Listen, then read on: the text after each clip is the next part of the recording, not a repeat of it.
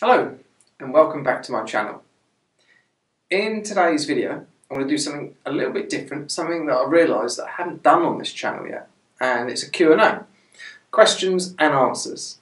I've been chatting to one of my subscribers via email in the last couple of weeks, and he's got a little list of questions that he wants me to answer. So I thought a really good thing to do is make a video about it, because not only will it help him, but I'm sure there are answers. There's questions there that have been asked quite a few times before, and I'm sure quite a few of you may benefit from some of the answers. So, here we go. First question. How does one develop such a strong belief in their trading that they're willing to rely on it and quit their other career? I can only really comment from experience. And I've always developed my trading so that it kind of runs as a part-time thing, whether it be trading off of end-of-day charts or 10 years ago, or now it's completely automated. So I don't have to be at the screen at all. So I haven't actually quit my other careers and concentrated on trading.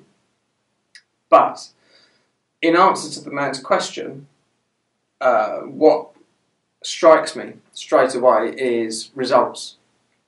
You're not going to just quit your career, your other career, without a decent track record. So I would say that the proof is in the pudding. Get yourself a decent track record, and then that's going to give you the confidence and the belief in your trading that you can rely on it and quit your other career, as long as your account is big enough to allow the profits from your trading to substitute the earnings from your other career. Okay, moving on. Next question is, how does one become so confident in their trading systems that they are ready to let the EA trade it for them? I call them strategies. Some people call them EAs. I call them strategies.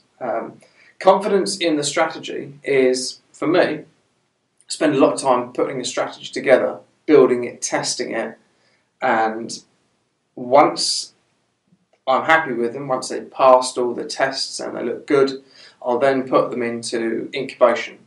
That's a word I borrowed from Kevin Davey. And what that means is you've got a strategy, you back tested it, you might have tested it on some out of sample data and it looks really good. But before you go switch it on, start trading it live, put it in incubation. And what that means is you set it aside, you can forget it, you can, if you're trading automated like I am, you can run it in a demo account, see how it works. But you can do that, or you could just forget about it and leave it 3 months, 4 months, 6 months, whatever you want to leave it.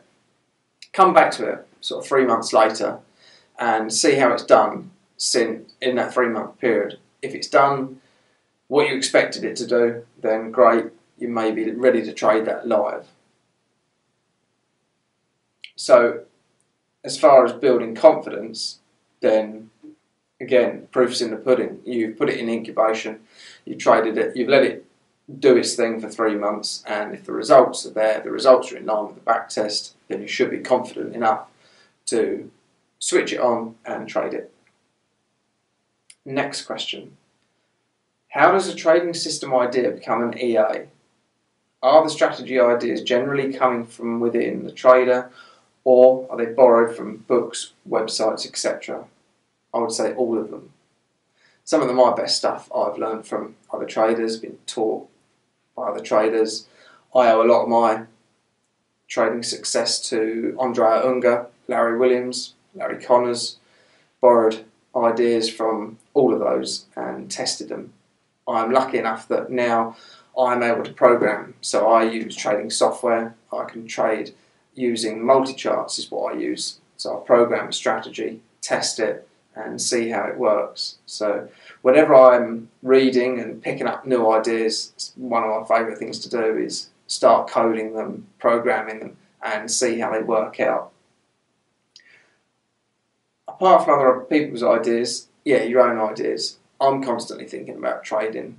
Sometimes driving along, listening to music, but I'm thinking about trading, thinking about ideas. I've actually got a little notebook and I note down little trading ideas. So when I've set aside some time to test and develop, then I'll bring up my notebook and work on some new ideas. Most of them don't work, but some of them have proved really good. So all of the above really, websites, books, and your own ideas. Next question. Once you've developed several EAs, how do you decide which of them you prefer? How do you manage them in parallel? How much of your portfolio do you allocate to each? Well, if my strategies have passed the tests and I'm happy with them, I generally trade all of them. That being said, I wouldn't go ahead and trade 5 trend following strategies that work off a 60-minute chart all on euro dollar because it's far too highly correlated. So I do keep that in mind, obviously. But with regards to how much of your portfolio to allocate to each, I probably don't spend as much time on this as I should. I spend most of my time developing individual strategies. Portfolio management is probably something I should work on a bit more. However, what I used to do was I'd have strategies and I'd have a stop loss on each strategy. From that stop loss, I can then work out what my risk is from my account. So typically I might risk 1% of my account on each strategy if it hits the stop loss. I don't do that anymore.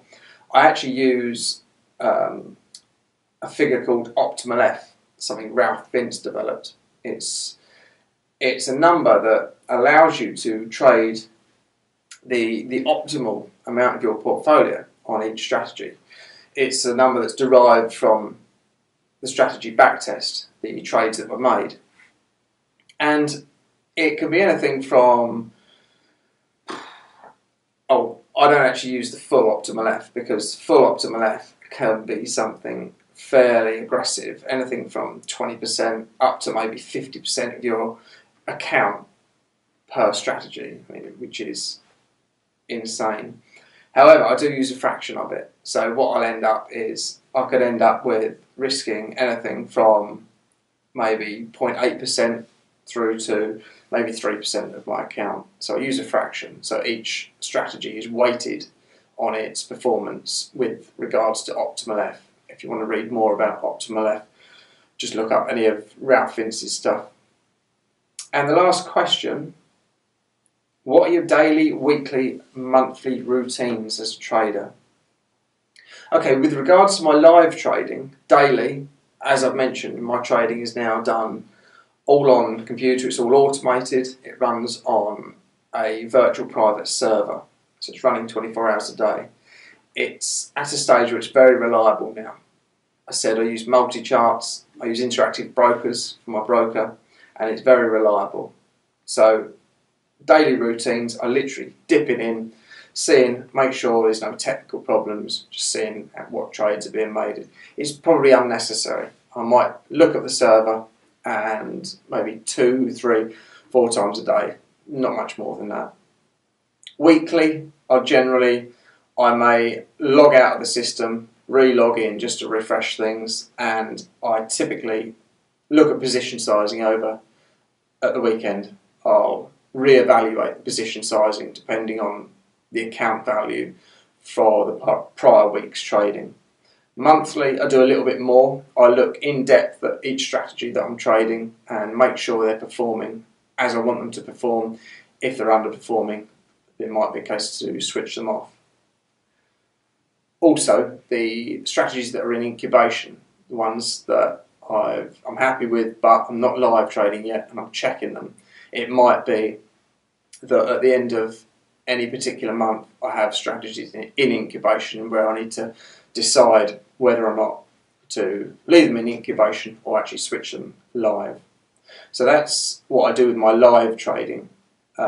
With my strategy development, I don't have any fixed daily, weekly or monthly routines. I may allocate a couple of weeks of my time to develop strategies, and then I might have weekly goals. So I want to work on this counter trend strategy on the Canadian dollar, and I want it finished by the end of the week. That might be just one of my little goals, but development there's no fixed routine. And that is about the end of the list. So those 5 questions, I hope I've answered them and they can be of some help to not only the guy I've been chatting to, but some of the other traders out there. And if you've got any questions that you want to ask, I'll answer them in a video or email. You can email me at jared@thetransparenttrader.com, or even leave a comment or message through YouTube. I'll get them all. So until the next video, thank you and goodbye.